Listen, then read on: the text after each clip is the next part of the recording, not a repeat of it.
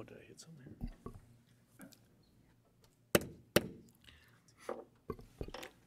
Good afternoon, ladies and gentlemen, and welcome to the Committee of the Whole meeting for September 25th.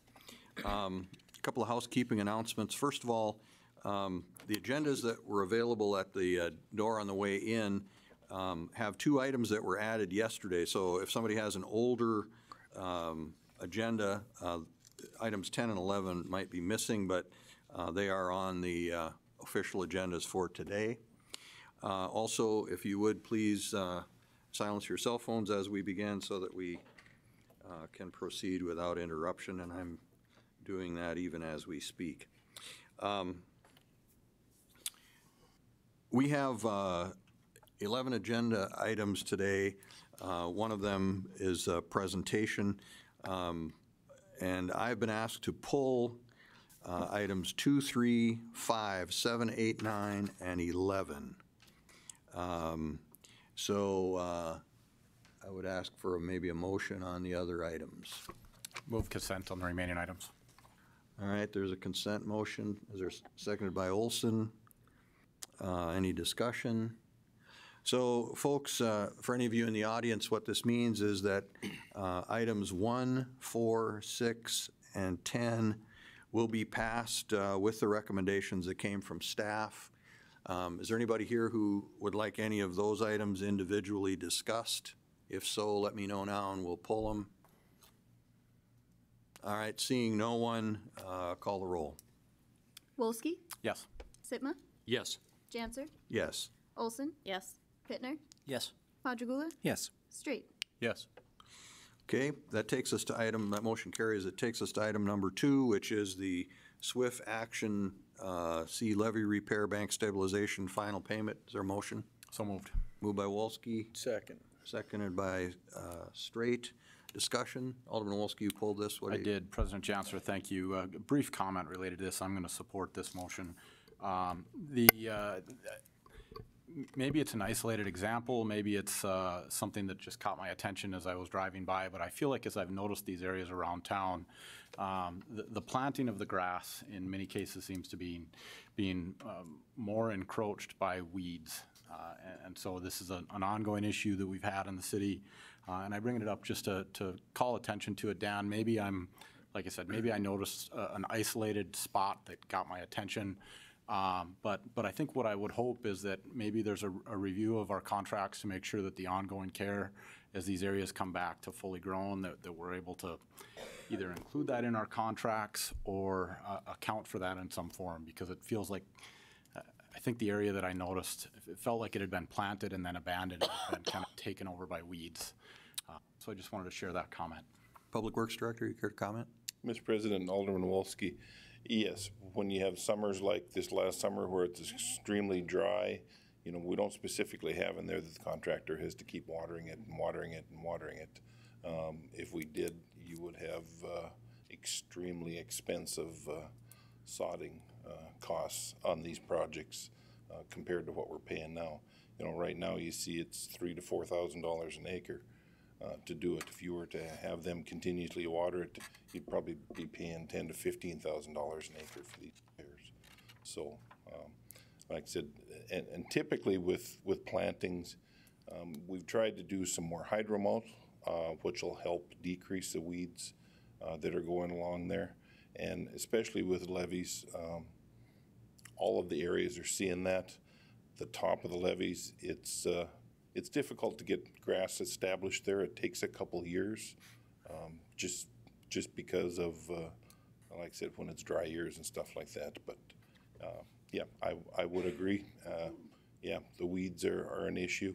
We try to get them knocked down as soon as we can, and to not damage the fresh grass that is coming up there and ruin the seeding that we have in there. Further? President Janser, just a brief continuation here. Dan, I appreciate hearing that. I completely appreciate the challenges.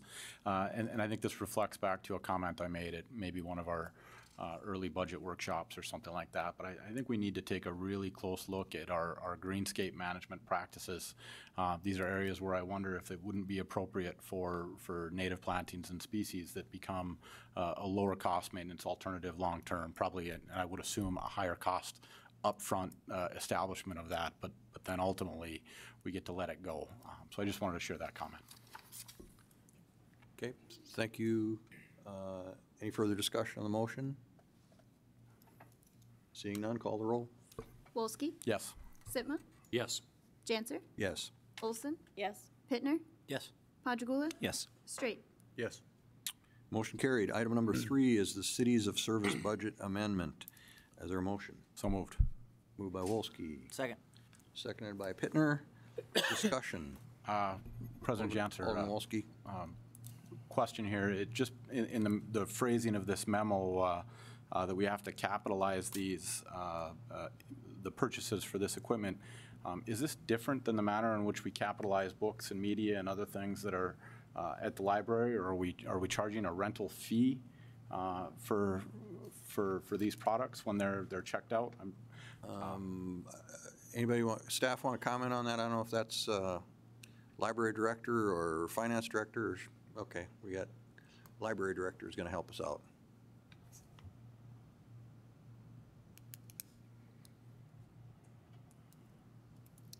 President Janser and Alderman Wolski, I'll try to help out as best as I can, but the tools that are checked out through the tool library are checked out the same way that a book or a DVD or CD would be, and those items are capitalized also. Okay. Further questions for the library director? Thank you very much. Thank you. Further discussion on the motion? Seeing none, we'll vote. Please call the roll. Wolski? Yes. Sitma? Yes. Janser? Yes. Olson? Yes. Pittner? Yes. Padrigula? Yes. Straight? Yes. Motion carried. Item number 5 is next. That is the joint powers agreement with the Minot Park District related to the Discovery Center. Is there a motion? Move approval. Moved by Alderman Olson, Second. seconded by Straight. Alderman Straight. Discussion? Alderman Wolski? President Janser, I thought since it surfaced in the staff memo, it was appropriate to call this out for a bit of discussion and a little bit of an explanation. But in Ms. Hendershot's memo, clause 3 suggests that one of the pieces that needs to be included in the thinking here is that the determination by the city finance director that sufficient funds have been collected upon the city sales tax which adequately fund NAS project and further permit distributions of the $1 million sum for improvements and enhancements to Roosevelt Park Zoo. I think as we've been through this budget process, we've identified very clearly that our previous collections were not enough to fund NAS, but this decision was made back in 2017 prior to that finance director arriving at that conclusion. And so this is just an item that I think has caught some discussion around town in terms of priorities, and I think it's important to keep in line timeline in some of these pieces. So I just wanted to share that comment. Okay, are there any further questions or comments on this item? All right, seeing none, we'll proceed with the vote. Call the roll, please. Olson? Yes. Pittner? Yes. Padrigula? Yes. Straight? Yes. Wolski? Yes. Sitma? Yes. Janser? Yes. Motion carried. Item number 7 then is up next, and that is the eminent domain authorization for the CDBG NDR property acquisition. So moved. Moved by Wolski, Second. seconded by Olson. Discussion? President Janser, Alderman Wolski. I had pulled this simply wondering if there was a typo or a correction that needed to be made on looking at the addresses in the memo. They did not match up with a particular address in our GIS website. So Okay, Mr. Zakian's going to figure that out with us. President Janser, Alderman Wolski, yes. The correct address is 105 6th Street. I type too fast sometimes. I simply wanted the record to be very clear on this issue as we move that one forward. And if I may, just for clarification purposes, all this is doing is giving us the next step, which is authorization to proceed. That is not to say that if this is approved, tonight and advance forward to the council meeting, that the next day we will immediately proceed. I've actually had conversations with 2 of the 3 property owners and said to them, this just gives us the next step, but there'll still be an opportunity to negotiate this before we go to eminent domain. Okay, city manager? Thank you, Mr. President. I just would like to have the motion maker and the second revise the motion to reflect the corrected address so that authorization is legitimate for that property. Thank you. I think I made the motion, I would agree. Okay, Yes. and Olson, okay, yep. President And Janser. the clerk has noted the corrected address, so. I would just add one following comment, John. I appreciate the fact that that you guys are going to continue to work with these property owners to see if settlement can be reached prior to having to end up in the courts. We've been through that a couple times recently, and I think that served the city well, so I appreciate that. President Chancellor Alderman Wolski, along those lines, again, picking up on your collective emphasis on being as transparent as possible, we did add a new layer which had never been done before, which is last week we sent a letter to each of these 3 property owners informing them of this next step and giving them the parameters. That was why I wanted to reiterate, and also to continue to give them the opportunity to come in and negotiate a settled purchase price rather than go to eminent domain. Okay, thank you, Mr. Zakian. Any further discussion about the motion?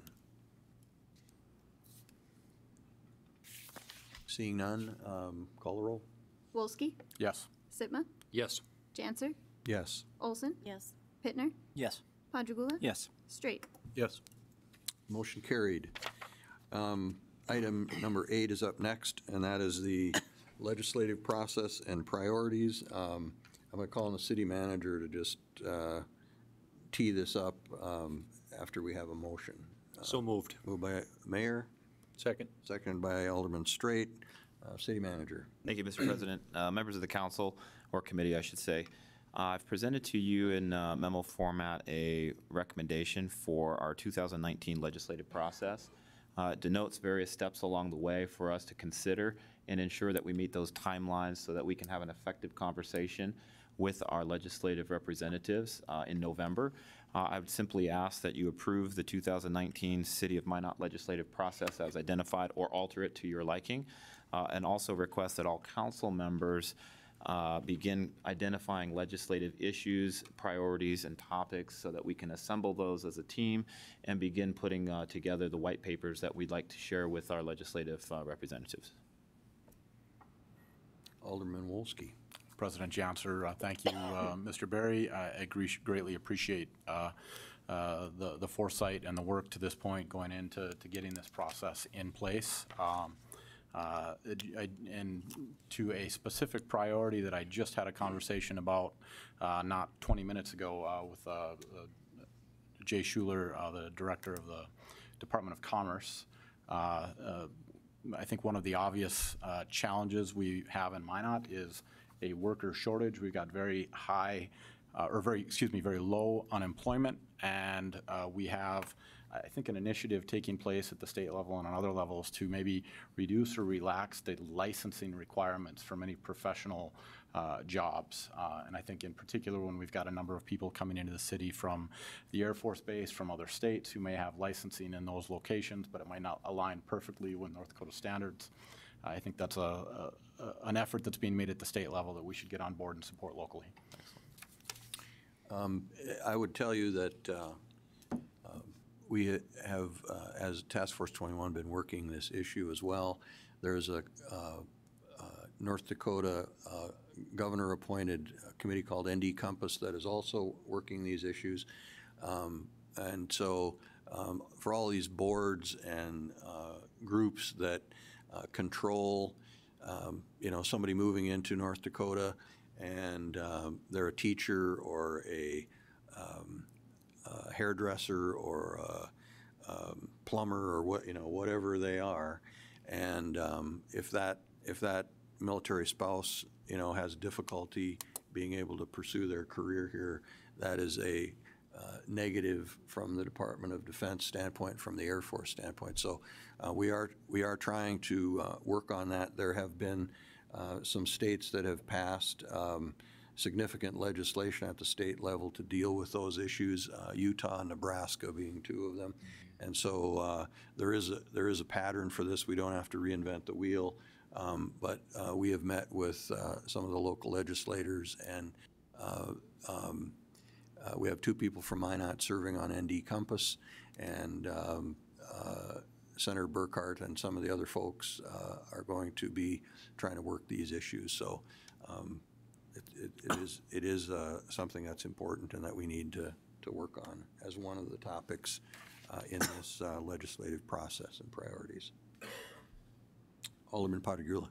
Yeah, I have other topics I'll be suggesting, but I just wanted to compliment Tom and the other people behind this for the process of setting up some timelines, setting up some specific goals and objectives in terms of us being more effective in Bismarck with the legislature. I think that's particularly important because of the financial situation we're in the water projects. I guess those would be my initial kind of suggestions to look at. But I think the idea of doing this systematically, of getting input from everybody, is an excellent one, and again, long overdue, and I'm really glad to see it happen. Okay, further comments, discussion? Alderman Straight. Thank you, President Janser. I guess to follow up on Alderman Patergula's, the water initiatives obviously come to mind, but a couple that I'm thinking about of just how we as a body remain informed.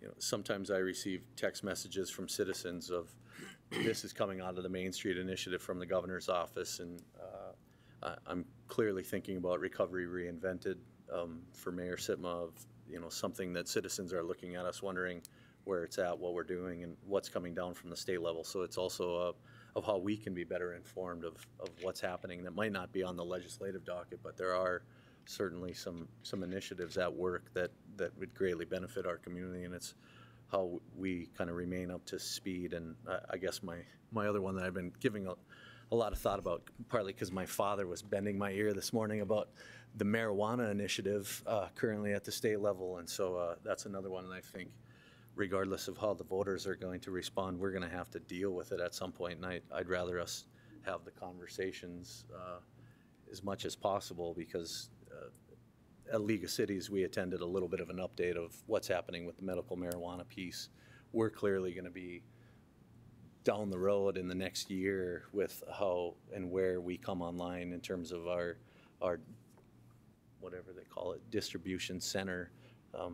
But it's something I think that we need to do a better job of informing ourselves so we can turn around and be ready to share with the public, because they're going to ask us, and I'd rather know than have to reach back out to Tom or Derek later and get a better handle on it. So I guess just for discussion, Mr. Berry, I think that's important. So, thank you, sir.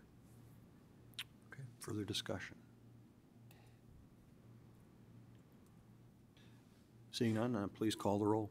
Sitma, Yes. Janser, Yes. Olson, Yes. Pittner, Yes. Padragula, Yes. Straight, Yes. Wolski. Yes.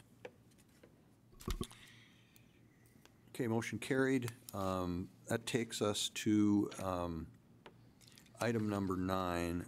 However, I'm going to ask that we maybe alter the agenda slightly and save that for last, if that's okay. Because that's a presentation, and I'd like to deal with items 10 and 11 before we do that. So if we could, moving to item number 10, which was passed on consent, and then now we're on item 11, which is the reallocation of the first penny of sales tax. Is there a motion? So moved. Moved by Alderman Straight. Second. Seconded by Alderman Wolski. Discussion. Alderman Pittner. Thank you, President Janser. I guess I will kind of give my thoughts on this. I guess when looking to the IEDC report, which was attached along with the memo, the report, maybe more specifically the executive summary of the report, under the key findings, you'll see that the city government needs to initiate a sharp course correction from history of passive reactive role in economic development activities to an active proactive leadership role to overcome a history of stakeholder silos, functionality primarily the result of a historic lack of comprehensive, coordinated, clearly articulated citywide economic development strategy. I quote from the executive summary, I believe that by approving this ordinance change and the reallocation of the first penny, it will allow the city to be more equipped to take a more of a leadership role and simply just add another tool to the toolbox of the city as far as economic development. I think to commit anything specifically would maybe be a bit premature, but we will set ourselves up for a number of different strategies that may be implemented in the future as soon as the next coming year. I think that it's a step in the right direction as far as bolstering ourselves and trying to enhance our economic development, whether it be through studies, whether it be through grant matching of funds, whether it be through outside counsel in a number of economic areas. I think it's our responsibility as leadership, and that's only one key finding from the IDC report. There's several that suggests that the city take a much more comprehensive and a much more intense leadership role in this area. So that's why I support this memo, obviously, and I'm up for open for any other discussion. Okay, thank you, Alderman Pittner. I guess, you know, from my point of view, when we talked about this the other night, I had really a couple of concerns. One was that the amount of money was arbitrary, and the second was that it was not designated for a clear and specific purpose. And so given that this approach provides some flexibility, but it leaves the door open to what may develop or what may be required in the future, I think this is something that I can live with. So, further discussion, Alderman Wolski. Yeah, President Janser, I agree completely with your thoughts. I appreciate Alderman Pittner kind of revising this motion and bringing it back in this form as opposed to attached to the budget. I see what we're talking about here is the opportunity to create some agility, and I'm going to support the motion. Further discussion, Alderman Potter-Gula. I wanted to thank Paul for his initiative. I think the first significant initiative since he's been on the council. I had some hesitancy about the timing of that and its tie-in with the budget when it was first brought up, but I think now, seeing it in written format with a very nice rationale, I would strongly support it. You know, I think it gives us the flexibility. It lets us leverage some other sources of funding that may be out there from the state, from other and from private organizations. And I think it would give us the wherewithal to be more aggressive, more assertive and aggressive in a positive sense. So I'm really pleased to see this, and I would cheerfully support it. Mayor Sitmo. Thank you, President Janser.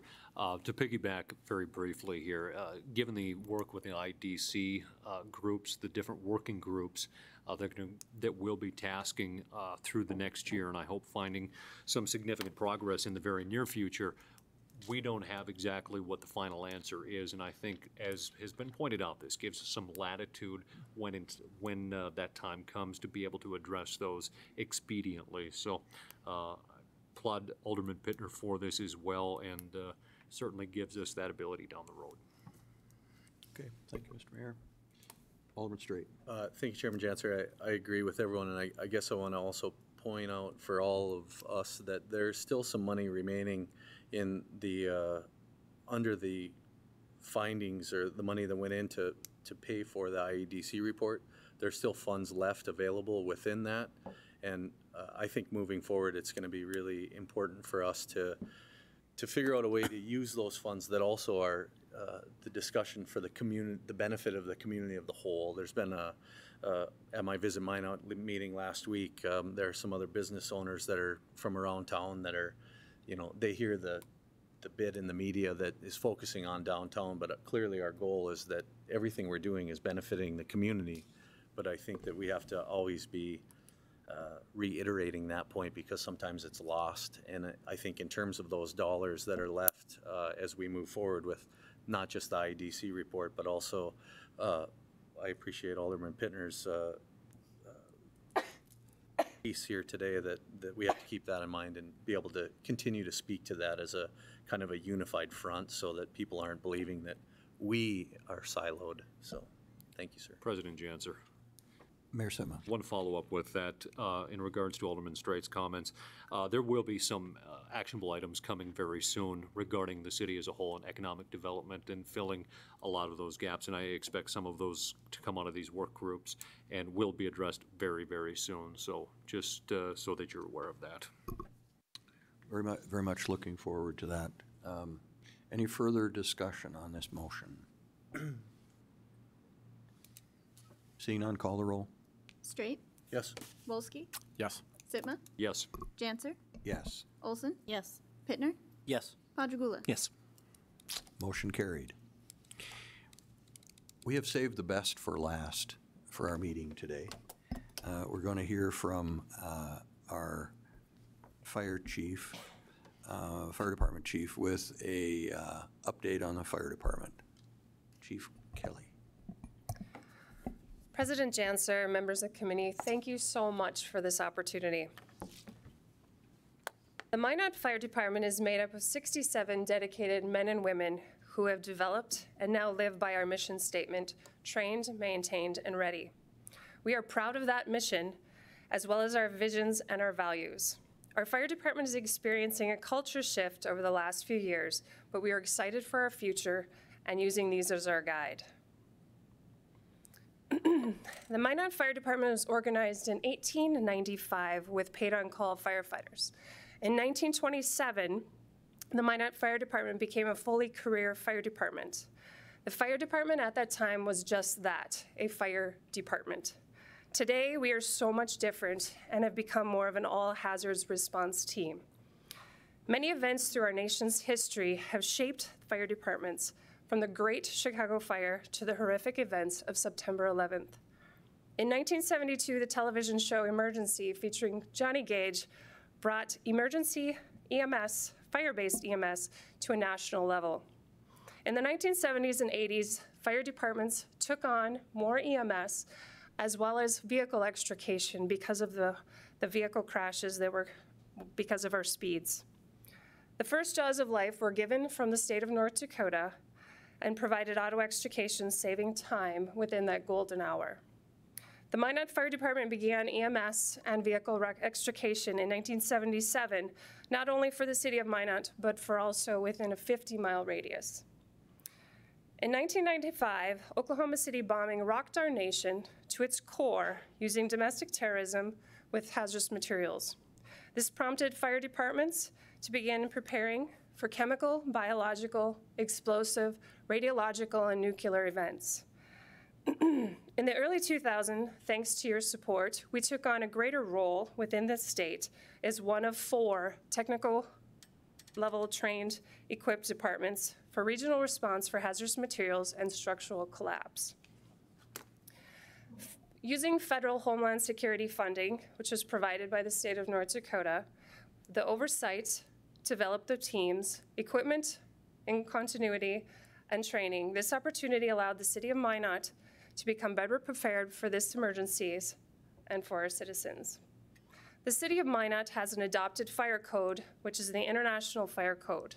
This is used as a guide for our prevention department to ensure safety within our commercial occupancies and daycares. This has been a challenge over the last few years with our extreme growth and development. The fire department has seen a steady increase in call volume over the last few years with our population growth within the city. This slide shows the calls from 2008 to 2017 as it compares to the growth in our population. So how do our calls compare to other communities of our size? The pie chart on the left is the number of calls and percentage of calls by type for the year of 2017 for the city of Minot. The pie chart on the right is the national averages for communities of populations similar size to Minot.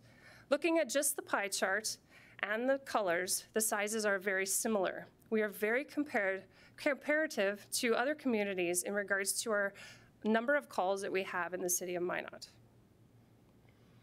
Diving into our calls further, we utilize the GIS department in the city to plot 10 years of our data for fires. Fires are anything from a smoke investigation to a structure fire. In 2009, you'll see that we had 381 fire calls, and in 2017, we had 758. So when a fire chief is looking at data and looking at our performance, we look for the Super Bowls. Our Super Bowls are our structure fires and cardiac arrests. So this slide shows our Super Bowls for the last few years, from 2008 to 2017. There's a significant spike in 2016, for which I cannot explain. When we look at our data for EMS calls, in 2009, we had 1,900 calls, and in 2017, we had 2,182. Central Dispatch utilizes emergency medical dispatching to triage our calls based on pre-established protocols. We looked at our overall data, and we respond to approximately 50% of the EMS calls that are reported in the city. We are dispatched to calls of most need that we can make the greatest impact. So within the city, we provide a tiered response comprised of the police department, the fire department, and community ambulance. Our response districts allow us for quickest response to emergencies, working to meet the standards that we strive for. These standards have been established through research of those Super Bowls, both structure fires and cardiac arrests. Both require a quickest response for the greatest outcome. As you can see on this slide, with the increase in time before medical intervention, the percentage of survival decreases. The top 5 emergency medical calls within the city of Minot that we respond to, number 1 is cardiac, number 2, respiratory distress, and on down from there. As you can see from this slide, all of these require medical intervention very quickly for the greatest outcome. Oops. So throughout the city, your firefighters are responding to a multitude of emergencies. Each community has areas that are busier than other areas for a multitude of reasons. Station 3 district has a significantly lower call volume than stations 1 and 2, and Station 4 is on the rise and on track this year to have a greater number than last year. The couple of different spikes we looked at is 2009, there was a significant snowfall, and Station 2 took primarily most of the EMS calls during that time. And in 2015, we did a major remodel of Station 2, and we divided the city in half for EMS calls. So Station 1 and 3 took them, and that's why there's a decrease in Station 2's calls during that time.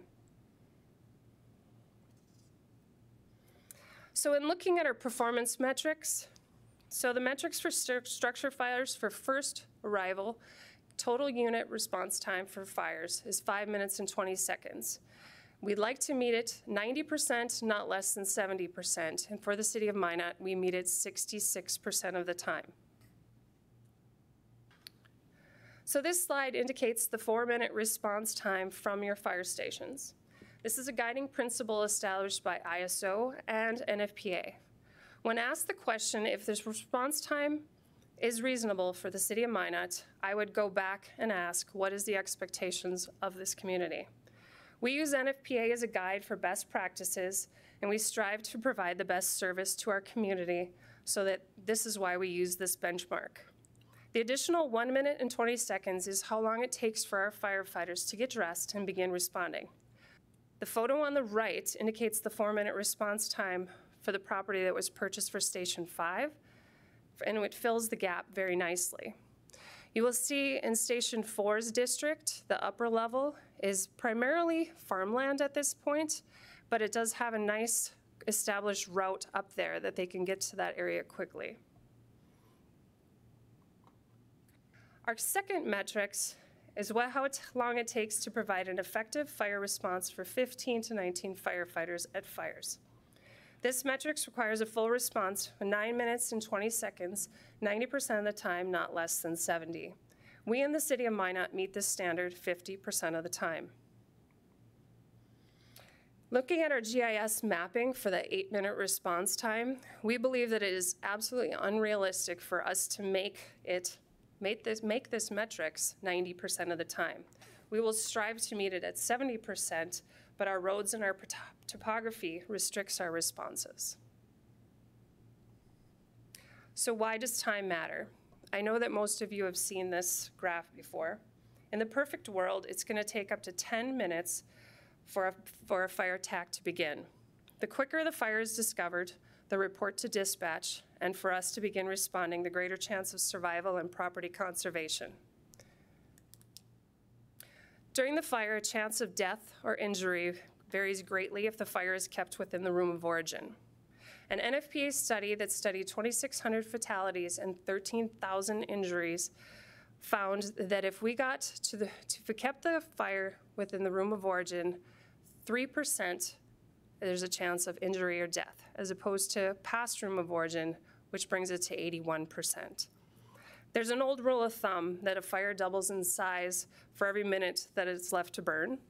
That may be true in the legacy homes and older homes, but today the makeup of our contents, primarily of plastics and synthetic materials, they burn hotter and faster than ever before. Within the city of Minot, we have found for this metrics, fire contained to the room of origin for 80% of structure fires, we made it 84%. We meet this goal because of an effective and efficient fire force. This diagram shows a model of an initial on-scene operations of a single-family home that requires 15 personnel. This model provides the greatest efficiency and safety for initial operations. When a working fire is discovered, a callback of off-duty personnel is conducted immediately to provide additional crews for those that may need rehab or for other emergencies that arise within our community. The recruitment and retention challenges have taken a toll on your fire department. I can't thank you enough for your support of the pay plan and for the benefit package changes as proposed in the 2019 budget. Healthcare and pension have been the top 2 reasons for personnel leaving, as we have done exit interviews on every one of them. This graph shows the number of personnel hired since 1987, as well as the resignations. This graph does not include retirements. We've only included the ones that have left before their retirement date for other employment or opportunities. Working with the Workforce Development Committee, we have diversified our recruitment and retention initiatives and will continue to evaluate them and change as we need to. For the last couple years, we have focused heavily on developing our personnel. I thank you for the ability to have a training officer to assist us in meeting these ever-expanding and challenging aspects. Through our succession planning, we knew that 2018 would be a key year within the fire department. Due to retirements, this year we have promoted a new assistant chief, 3 new battalion chiefs will be appointed, 7 captains, including the one that became our training officer, and we've hired a part-time fire marshal. We have heavily invested within our officer development, as we knew that the new leaders would need to be prepared to take on their new roles. We have brought in courses from the National Fire Academy, as well as worked with professors from MSU to provide development workshops. This summer, we focused on driver-operator program for senior firefighters. We promoted and lost many of our senior firefighters, leaving us with very few people that could drive and operate our specialized apparatus. We conducted a 3-month boot camp over the summer, focusing on ensuring that they were ready to promote in September. We conducted a recruit academy. Many of you attended the graduation. Thank you for that. We are conducting another academy starting on October 8th, as we hired 9 new firefighters on Friday. With that many personnel, they need to be trained at a higher level because we can't absorb that many within our operation at once. We've also began requiring Pro Board certification for our firefighters in both Firefighter 1 and 2. The question has arose, is the Minot Fire Department right-sized? Our population growth has been steadily on the rise, and we have a number of firefighters, but we've increased in 2001, we increased in 2013, and then again in 2016. To drill into this further, we're going to look at the number of firefighters per 1,000 population. We found 2 studies, both conducted by the NFPA. One study shows that for communities of our size, we should have 1.31 firefighters per 1,000. The other study, which was conducted and called the U.S. Fire Department Profile for communities the size of Minot, for our region, being the Midwest, we average 1.16 firefighters per 1,000. Minot has 0.812 firefighters per 1,000 population, and you can see by the graph, as we conducted our own survey of those within the state and region, Minot comes out on the lower end of the surveyed fire departments. These, again, are all career fire departments. Again, from that profile, we looked to see how we rank in 4 different other areas. For department type, fully career, we're at 52% of the surveyed fire departments within the same population as Minot.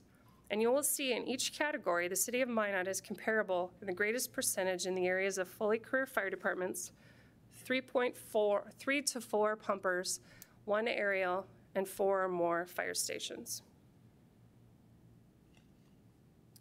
Our greatest accomplishment last year was the reclassification to a 2 for the ISO.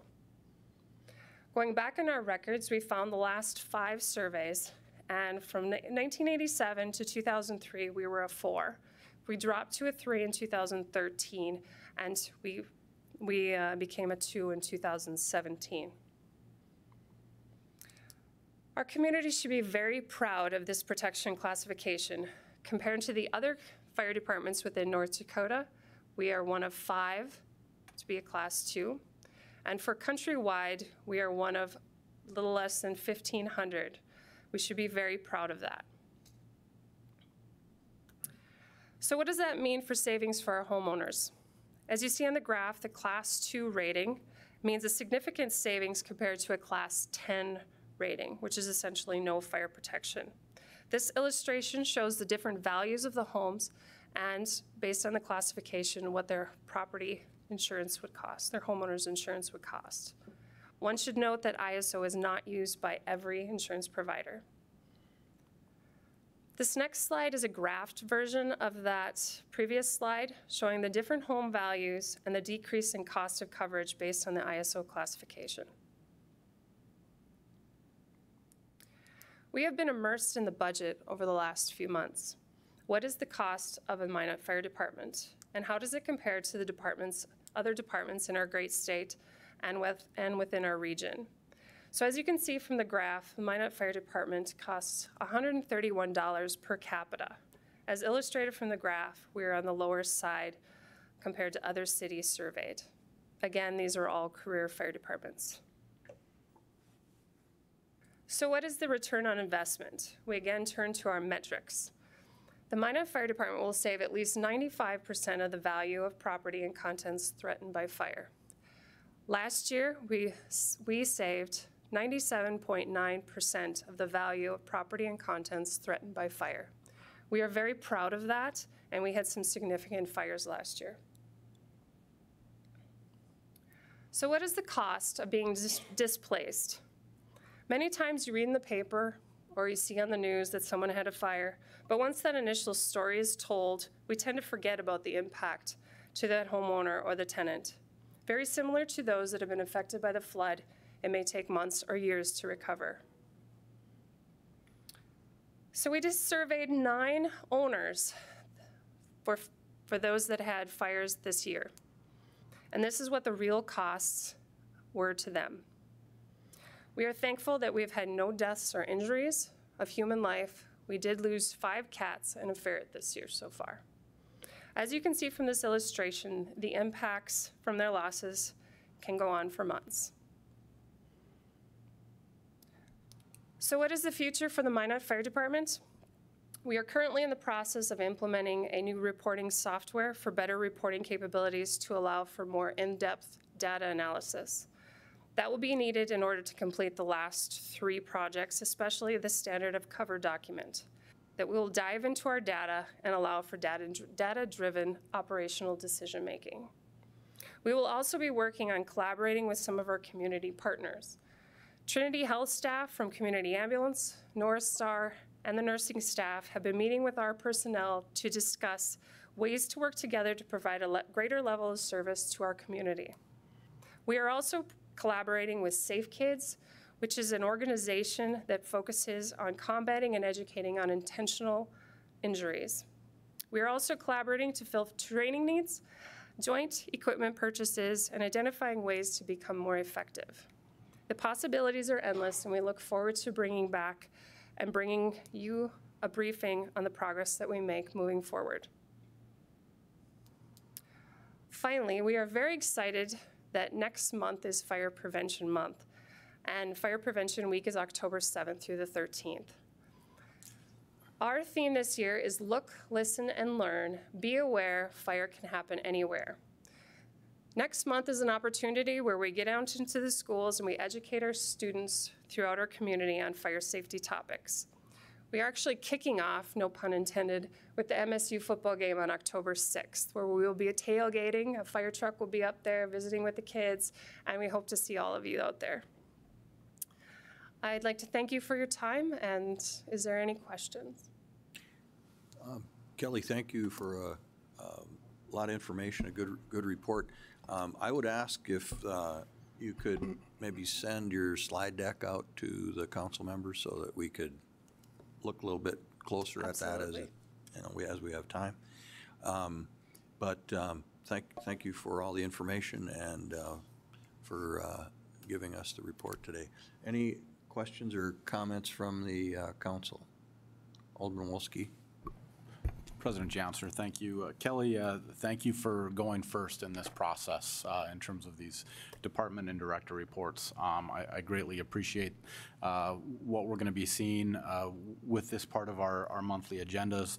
I do have a few questions for you. I'm going to save them for now. I know a lot of people want to get out of here today for Who's Fest, but I'll look forward to the slide presentation and I'll shoot you some questions via email. City Manager. Thank you, Mr. President. Chief, I just want to thank you as well for going first. This is something we're trying new and trying to get all the department directors out to speak to the council about all the great things that are going on in their departments. You have set a high bar for the staff, and I want to thank you for that. So appreciate all that you've done and your team as well. Thank you. Alderman Potter-Gula.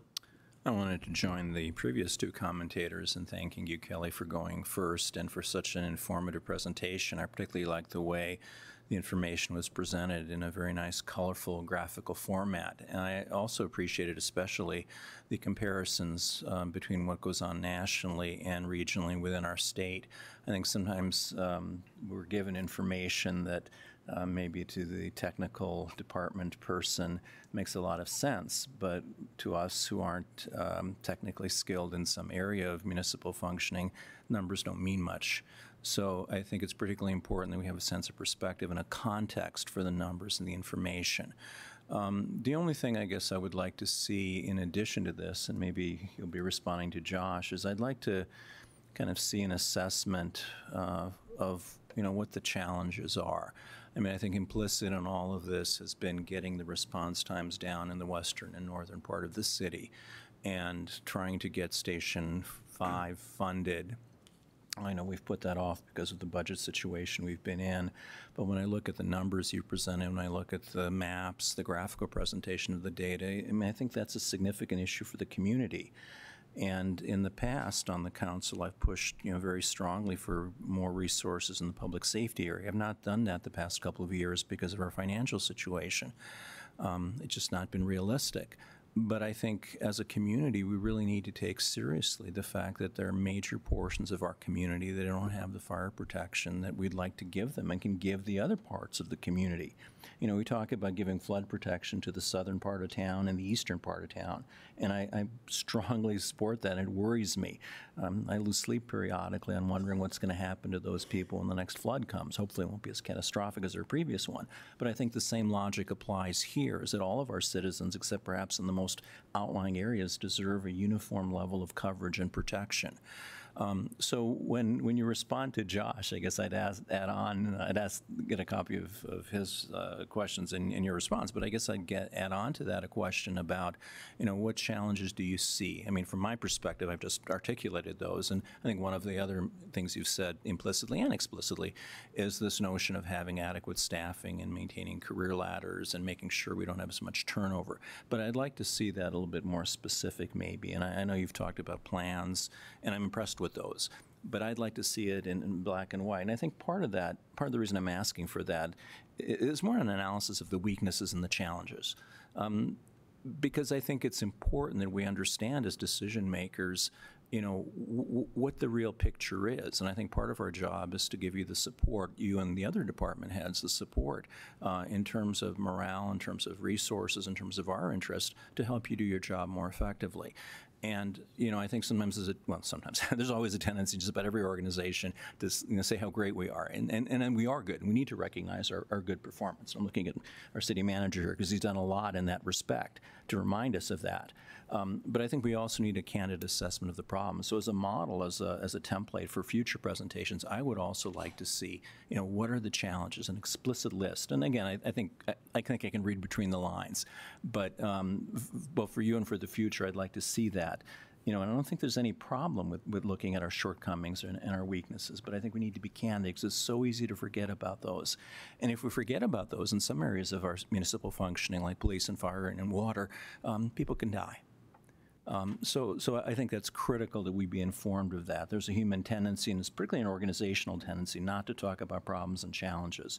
And maybe we want to cross out the word problems and just put challenges, but that's something we need to hear. And again, you've come very close to that, and I think in the future I'd like to kind of go that next step. But otherwise, I'm very, very impressed with the presentation. I'm very impressed with the firefighters we have, and I'm looking forward to a new crop of recruits joining us and the continued momentum toward a much higher level of service, which we've been moving toward for years. And when the other departments make their presentations, I'm looking forward to the same kind of trajectory, the same kind of progress. So thanks very much. My deep appreciation to you and your folks, and looking forward to more positive reports. Anything further? Chief Kelly, thank you again. That has concluded our agenda, and with that, we're adjourned.